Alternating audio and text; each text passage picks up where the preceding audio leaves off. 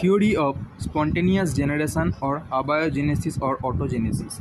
Until 17th century, people believed in abiogenesis or spontaneous generation of living organisms from non-living inanimate matter. Empedocles, Anaximander, Xenophon, and Aristotle were the main propounders of this theory. According to Epicurus, worms and numerous other animals were generated from the soil or manure by the action of moisture and warmth by the sun and air. According to Aristotle, the common worms, bee larvae, wasps, ticks, glowworms, various other insects are born from dew, rotten slime, manure, dry wood, sweat and meat, etc. Eels develop from sea mud, frogs and salamanders from coagulated slime, and butterflies from cheese. 2000 years later, Van Helmont described that mice arise from wheat bran and sweaty shirt kept in a pot for 21 days in